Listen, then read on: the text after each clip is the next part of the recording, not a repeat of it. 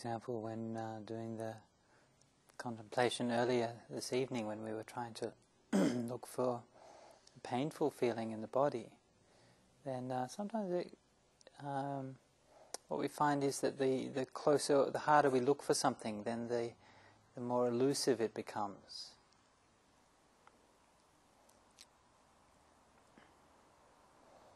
We have this kind of naive perception, this naive expectation that if we don't know something, we just have to sort of learn a little bit about it, look at it, and then it'll become clear to us.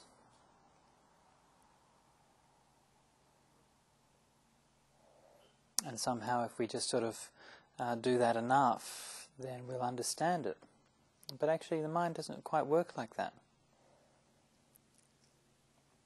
If you think back to that experience of trying to look for the painful feeling in the body, then it kind of seems to want to run away, doesn't it?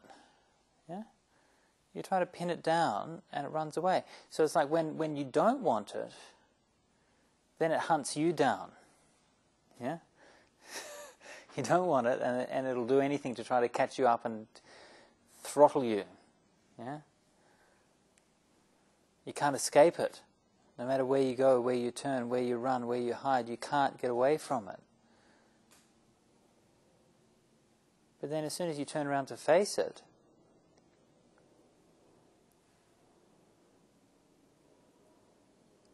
it's not there anymore. Or maybe it kind of is there, but it becomes kind of ghostly. It sort of dissolves.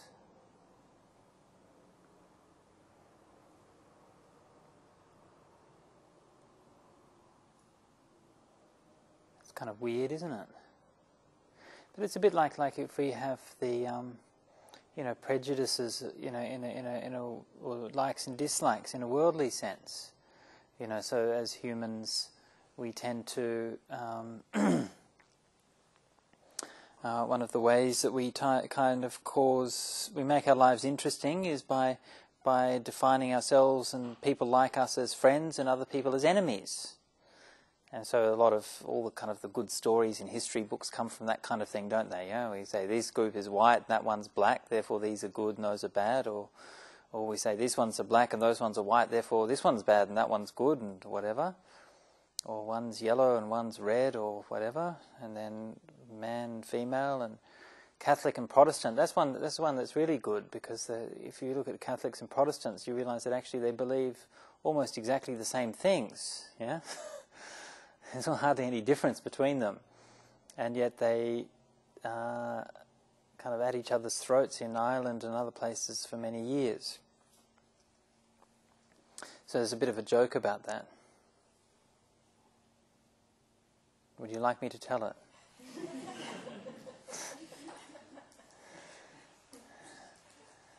As Sister Hui Khan says, if you've heard this before, please hear again. So there was a man that was standing on a bridge looking down below. He's about to jump off. And another man came along and said, "Don't jump." He says, "Why shouldn't I jump?" He says, "Aren't you a believer? Don't you believe in God and the life beyond?" He says, "Yes, I'm a believer." He says, "Well, I'm a believer too." He says, "Well, what faith are you?" He says, are you a Protestant or a Catholic?" He says, I'm a Protestant." He says, "What are you?" "Well, so am I. I'm a Protestant as well." He says, "What are you? You Anglican or Lutheran or Calvinist or Uniting Church?" He says, I'm the Anglican." He says, "I'm an Anglican too. You see, we're brothers. We're just the same." He says, "But are you Reform Anglican or pre-Reform Anglican?" He says, "I'm a post-Reform Anglican." He says, "Oh, so am I, brother." He says, "Are you post-Reform of 1987 or post-Reform of 1962? He says, "I'm a post-Reform of 1962. He says, "1962? He says, "Jump off there now."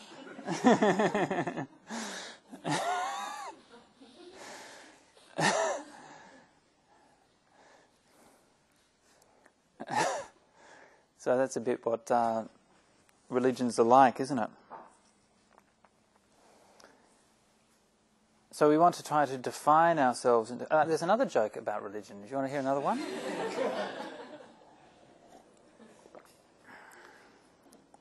The rabbi and the priest had a car crash.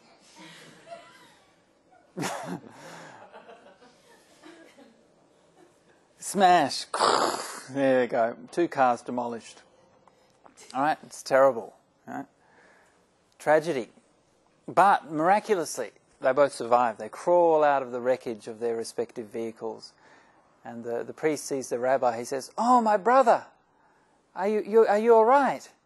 And he says, "Yes, I'm all right, my brother." And "Are you all right, my brother?" He says, "Yes, I'm all right, my brother." "God is great, is he not?" And they run to each other and hug each other, sobbing and crying and laughing. God is, this is a miracle. We've both survived. Praise the Lord. And then the rabbi says, "My brother," he says, "hold on 1 minute." And so he crawls back into the wreckage of his car. And the priest calls out, "What are you doing?" He says, "Wait on a minute." And then you hear this cry from the middle of the car. You say, "God is great, praise the Lord." And he comes out with a miraculously undamaged bottle of whiskey. And the priest says, "Oh, the Lord is good, is he not? All kind and merciful." And so the rabbi uncorks the whiskey and hands it to the priest and says, "Please, my brother, you look shaken. You're in shock. Please, have a sip. Can't steady your nerves." So he has a sip and steadies his nerves. He says, "Please, you're starting to shake. Please sit down, have some more."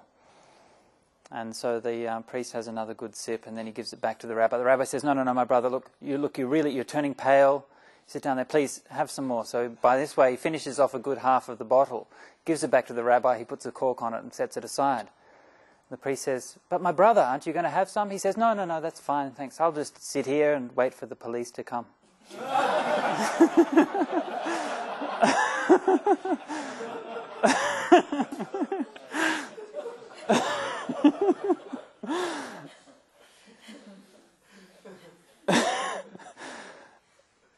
So this is interfaith is a glorious thing, isn't it? I should have saved that up for the philosophy night, shouldn't I?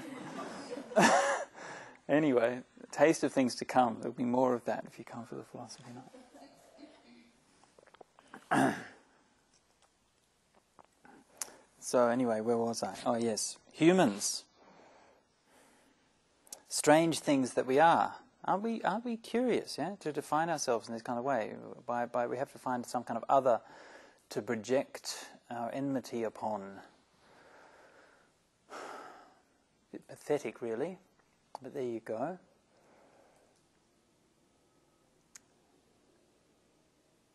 And of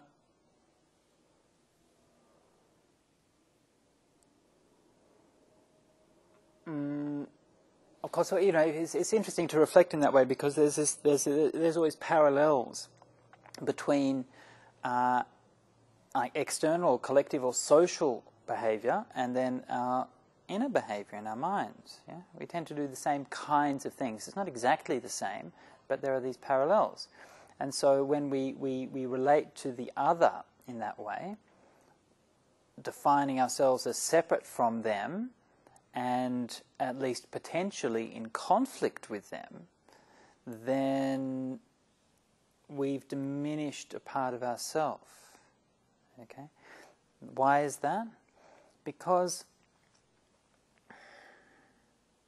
there is no other. Right? That the idea that there is an other itself is illusion. Now, this is not some kind of mystical doctrine or anything like that. This is a very straightforward psychological fact. As we sit here right now, we have this idea in our mind. We think there's a bunch of people sitting in a room, right? But that's not an experienced reality, is it? We don't actually experience the reality of what we do. Is we experience a sight, okay? What do we see? Do we see people? Not really. You don't actually see people, do you? What you see actually is colour. Yeah? So as we sit here, what we see is patterns of colour. That's all our eyes can tell us. Our eyes can't see people, right? Eyes can only see colour, or light, or whatever you want to call it, wavelengths of light. right? That's all we see. The rest of it is made up in our minds. Yeah? Similar with hearing. All we hear is sound. Yeah? The rest of it is all made up in our mind. So our mind puts together this particular sight together with that particular sound and then adds a memory into it, yeah? Mixes it all up, bakes it, and then produces it and said, hey, this is a person. So I recognize, oh, this is such and such a person, that's such and such a person, and it's the same person as I saw last week or the week before or whatever. Actually, there's no person that you're experiencing. What you're experiencing is simply sights and sounds, okay, and thoughts. And the sights are yours, and yours alone. So don't blame me, all right? All right? So I might be sitting here looking as ugly as hell, but that doesn't matter. That's not my fault. It's your fault, right? It's your sight, yeah? The ugliness is in you. It's not in me. When we see, right, what is it we're actually seeing? Actually, that's a pattern of light and so on, but that's a pattern of light which is actually specific to this point in space, isn't it? Yeah? Same patterns of light is not found in any other point in space. Only right here, at this moment, are these patterns of light manifesting in this way, okay? And so this is entirely personal. Everybody else has a different experience, a separate experience. We assume that everyone else has a separate experience. We don't know that, right? This is a very famous philosophical problem, which is the problem of how we know that other people have minds, okay? And it's not at all obvious, right? We've grown up since we were children, assuming that because we see these things, we call humans or people, that therefore they have an inner life which is roughly comparable to the inner life I have in here. And of course that's a very kind of reasonable assumption in terms of, well, behaviour and so on and so forth, and it seems to be very similar. But actually we don't know, right? If you want to be sceptical about it, maybe I'm the only one here who's conscious. I know I'm conscious, right? I'm not sure about you lot, right? I'm conscious, and so maybe I'm just sitting here in this room talking to myself, in which case I'm feeling a bit silly right now. But at least I'm enjoying it, so that's all right. So, are you in fact conscious? Yes, we are. You are? We are. We're with you. You're with me? Not alone. Okay, that's good. But how do I know that that's a conscious person saying that, and it's not just my own delusion saying that? But then that's just a touch, isn't it? Yeah. Maybe I'm the only one who's conscious, and you're just a projection of my mind telling me that I should reflect on everyone else might not be conscious. Oh, that's ridiculous. I mean, come on. Come on. I mean, be reasonable.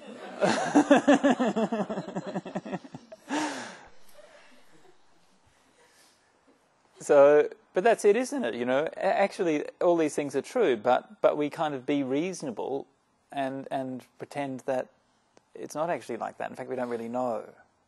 So it's not actually based on what we know, it's based on what is kind of convenient. It's a convenient assumption, yeah, to assume that other people are conscious and so on and so forth. So, but one thing that's useful for, to reflect on that, in a way that's very kind of philosophically abstruse, but one thing it's useful for is to give us a certain humility, okay, in terms of understanding other people, yeah? And often we're very quick to judge. We're very quick to say this person's like that person's like that, yeah? And in fact, what we're aware of is this tiny little bit of what that person is. Yeah? Tiny little thing. Yeah? A reflection of an echo, of a memory, of a glimpse. That's all we ever know of another person. Even though we might be married to them and live with them for our whole life. Yeah? That's all we ever know of them. And what they experience of themselves inside is so much vaster and more complex and more nuanced than anything that we can see from outside. Yeah? And if we have to be honest, we can't even know that they are conscious right? Still less can we know really how their mind is, how they feel, what they think, all of these kinds of things. And so we're very, very quick to judge those things. So we should have a certain humility about that, yeah? And so this is why it's always good to try to, do that kind of basic, but very profound exercise in compassion is to put yourself into that other person's place, yeah? How do they feel? Yeah?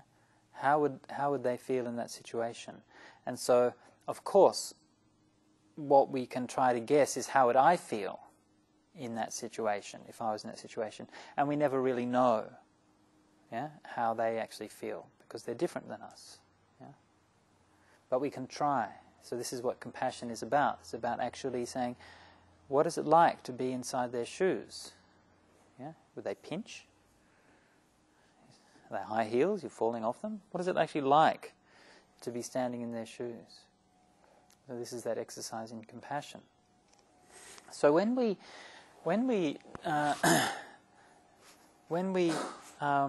divide people up and we say, Catholics are good, Protestants are bad, or we say, it depends where you are. If you're in Australia, you say, Australians are good, Kiwis are bad, or something like that. Poms are bad, whinging Poms. These kinds of things. Or if you're in Thailand, you say Thais are good and Burmese are bad, strangely enough. Or if you're in Sri Lanka, you say Sinhalese are good and Tamils are bad. Or if you're in... Everyone's the same, isn't it? It's a bit boring.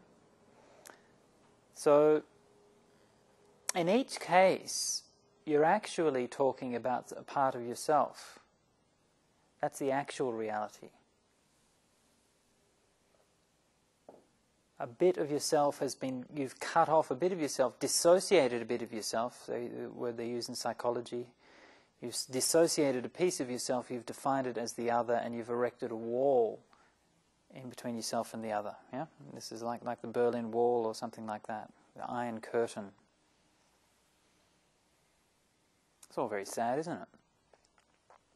And so that process of opening up to others, of accepting, is a process of expanding who you are, expanding the possibilities of who you are, and integrating aspects of yourself which previously were denied.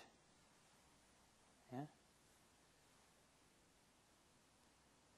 And so this is why it's very important. It's very important from a personal perspective, from a social perspective, from a world historical perspective. It's very important that we do this and we continue this process. And this on the social level is mirroring that process that's happening on the inner level.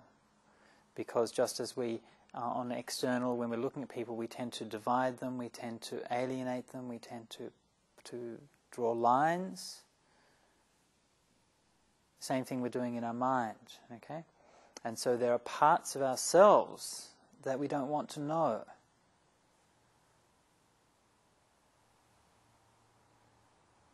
Parts of ourselves that are mean. Parts of ourselves that are cruel. Got any cruel bits inside yourself? Delighting in hurting others, actually causing pain to another person and enjoying that act of causing pain to them. Rejoicing in the fact that they're suffering. It's sick, isn't it? Yeah? It's kind of monstrous. Speaking of monsters, of course, I'm sure you're all aware of the terrible case in the last week or two of the Austrian basement prison thing.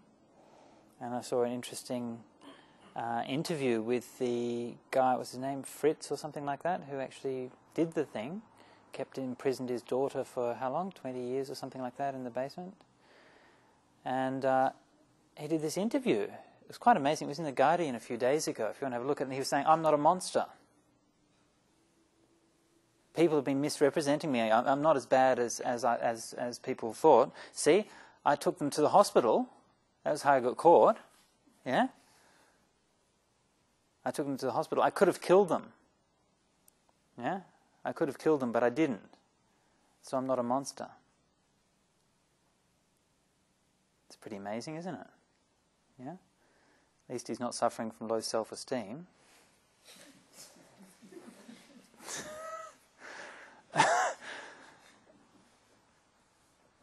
But isn't that, I thought that was very, very remarkable, because it's like, well, if he's not a monster, then who is? Yeah?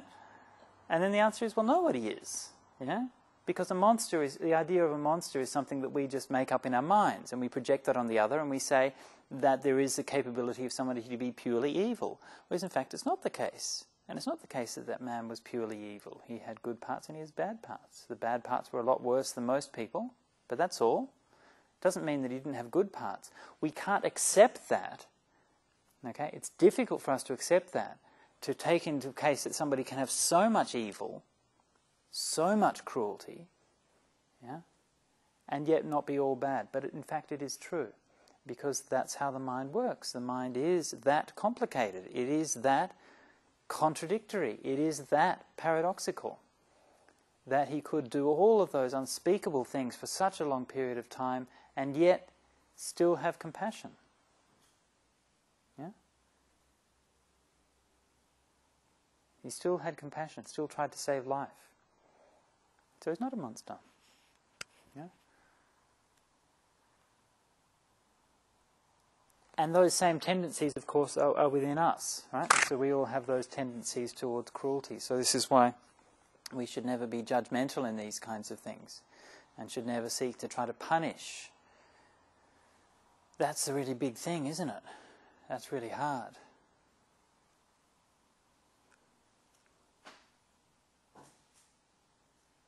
But as soon as we condemn somebody or a part of ourselves as a monster, then they're really locked away. They're kind of shoved away in the basement, and we're not even going to think about them. We're not even going to look at them. We're going to deny them, pretend that they're not there. And that's a bit sad, because they're not that bad, okay, the monstrous parts of ourselves. Actually, if we don't have the fear, we can face them. Yeah? You can even have a laugh at them. Yeah? And you can look at that time when you were being cruel and you think, oh, okay, yeah, that was a cruel thing to do. And that's all right. Let go of it. Yeah? You think of that time you were selfish and you think, that was selfish. Well, I'll have to be more generous next time. That's all. Yeah? And so we shouldn't kind of linger on these things. Okay? There's no point in kind of having this kind of sense of guilt. And this is, of course, one of the problems coming from a Christian-based society, is that we tend to have this thing called guilt. So not all of you were brought up as Christians, so it's a bit I think we tend to experience this in a slightly different way if you've been sort of had Christian or especially Catholic conditioning from a young age. And I might say on this that I think that the Catholic Church and the Christians generally probably changing to a significant degree in this regard. They're certainly not as bad as they used to be, and they used to sort of consciously try to inculcate as much guilt as possible. And so some of the stories of that I was really kind of outraged. One of the ladies who was part of the group, Patty, would tell me when she was at school, a Catholic school in South America, that they would divide the class up into 3, heaven, hell and purgatory, okay, when she was in primary school. And all the good little girls got to sit in heaven. All the bad little girls had to go to hell. And kind of the medium ones were in purgatory, and that's how they were brought up. And I was really shocked by this. I thought, God, how can they do that? And I told my dad this, and he said, oh yeah, that's what we did in my school as well. And they had a place in their school, Catholic nun school. They had a place called the Thing, right? And the Thing was the bottommost dungeon pit in the whole building, and it was dark, and you had to go down the stairs, and it was dangerous. And the Thing, if you ever lost anything or left it lying around, a jumper or a pencil case or something, then the nuns would take it and they would put it in the thing. And you had to go into the thing all by yourself in the dark and recover your lost item, and you never, ever did it again. So it worked. It worked, yeah. The girls didn't leave their pencil cases lying around, and they were psychologically scarred for the rest of their lives. Yeah, that was fine.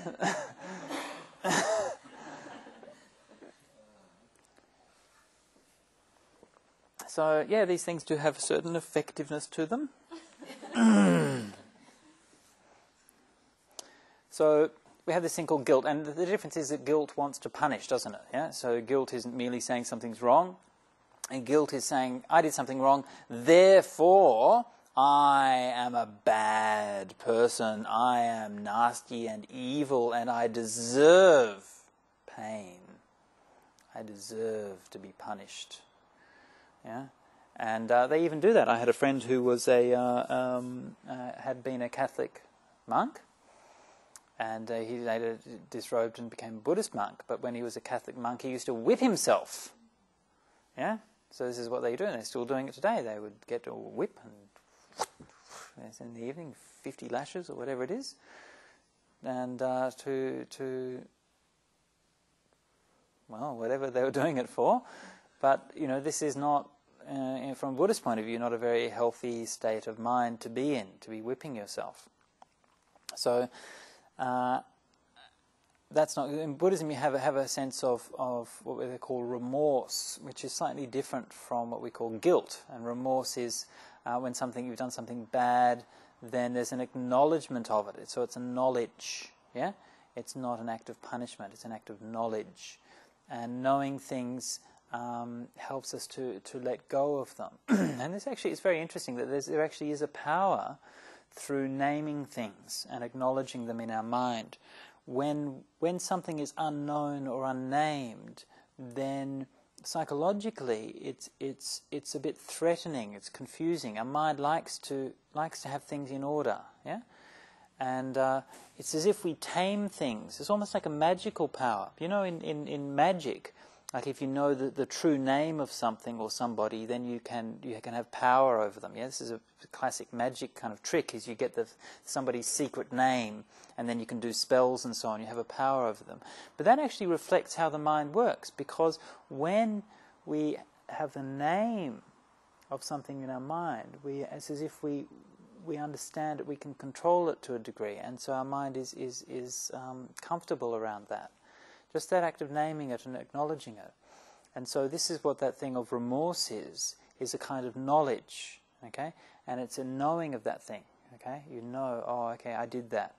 And of course, that's not particularly joyful in itself. That's why it's called remorse. It's not a happy word. You know, okay, I did that bad thing, and there may be some pain there.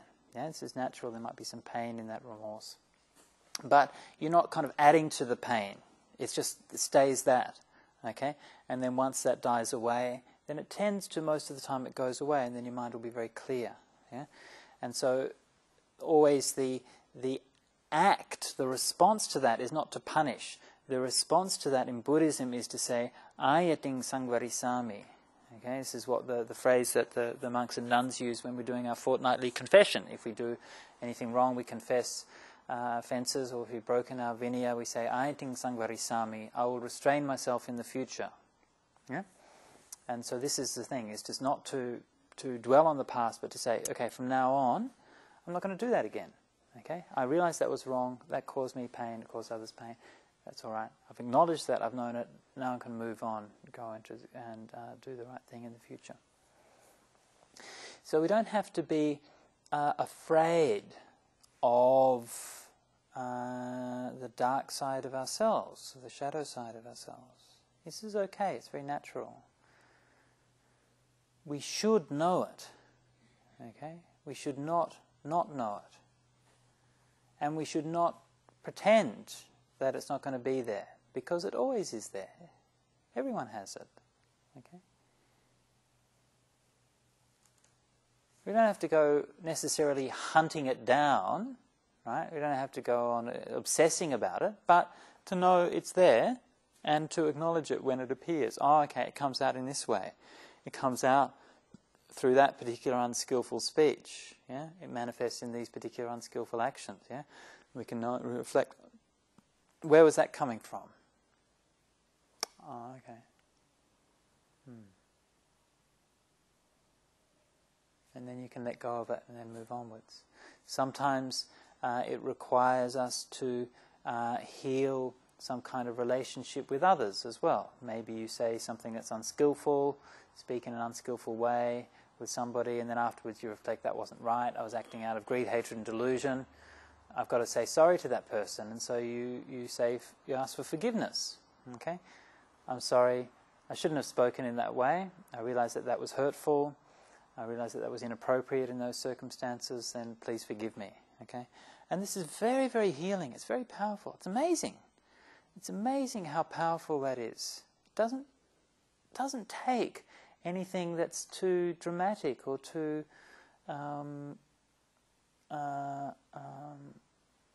too sophisticated or anything like that. Just to take a moment. I'm sorry, please forgive me. Yeah? And this is a very, very powerful way of healing oneself. So sometimes that's required, sometimes it's not required. Okay? If it's not required, then you just say, okay, that's it, and you just get on with life, and that's good enough. All right? So always remember this thing, that the way of Buddhism, the path of Buddhism is a path of knowledge. Okay? It's a path of awareness. That path will be of awareness, sometimes bright things, sometimes dark things. Yeah? In each case, we're just aware. Yeah? That awareness itself but the awareness itself is bright. This is the difference. Yeah? Bringing the light onto the bright things, the happy things in life, will increase them. There will be a feedback process. They will grow. The more we pay attention to the happy things in our life, the more we pay attention to goodness, the more we pay attention to kindness, the more we pay attention to peace, the more we pay attention to letting go, all of those bright dhammas, then that will grow and grow and grow. The light will grow more. But when we pay attention to the dark things, if we pay attention to nastiness, if we pay attention to cruelty, then they tend to diminish. Yeah? The light of awareness that's brought to those things will tend to diminish the darkness. This is the difference. Okay? So our job is the same. Our job is to just be aware. And as we're doing that, we're aware that while paying attention, being mindful, being careful, that the bright side will grow and the dark side will diminish. There's a very good story once, this is a story in the time of King Ashoka, and there was a fellow called Upagupta who was at that time was working in a shop. This is before he became a monk, and one of the monks knew that he had the capacity to ordain and to become a great monk. So he tried to persuade him to ordain, but he didn't want to do it. He said, "My mind's too impure. I've got too many bad thoughts, and I can't train my mind. Here I am working in a shop. I'm busy all day. I don't have time for meditation." So he said, "Okay, if you don't have time for meditation, here's what you do. You get a pot with black stones and a pot with white stones. Every time you have a bad thought, you put you put out a black stone, and every time you have a good thought, you put out a white stone. That's all. And that's all you have to do. So it's not an exercise in judging or condemning or trying to do anything, just to acknowledge, okay, this is a bad thought, that goes there. This is a good thought, that goes there." And when he first started, big pile of black stones at the end of the day, yeah? And he's so kind of worried about his work, he's stressed, he doesn't like his customers, blah, blah, blah, the boss is on his back, he hasn't got the thing, and just one white stone in there. Yeah? You go, oh, okay, well, there's a little white stone there. And the next day, almost all black and 3 or 4 white stones in there. And it kept on going, just like that, little bit by little bit, until at the end, after a few weeks of doing that, just a pile of white stones. Yeah? No black ones. Then he went forth, he became a monk. Yeah? So this is a very, very beautiful story, because it shows how simple that is. That it's not, spiritual practice is not about anything that's too dramatic or that's unachievable. You know, if we say to ourselves, I want to become purified. I want to become an arahant. I want to become fully enlightened. I want to become free from birth, aging, and death. I want to realize the true nature of existence. And it's like, whoa. Man, you know. But if you want to say, there's that bad thought in my mind, I'm not going to think that. You can do that. Maybe even that's hard. You can't do that all the time, but sometimes you can do it. You can at least have that one white thought in the daytime. Yeah? Even if all the rest are black, you can have one white thought. If you can do that, then that's a start. Yeah? And you know that. And the knowing itself is another brightness. Yeah? The knowing itself is brightness. That's the trick. That's really the clue. The black dhammas and the white dhammas, whatever, but the knowing of that is the brightest of all. Yeah? And this is the way, this is the path. So this is my little talk for this evening on black and white and knowing the good and the bad. So I offer this to you for your reflection. And I'd like to invite if there's any comments or questions.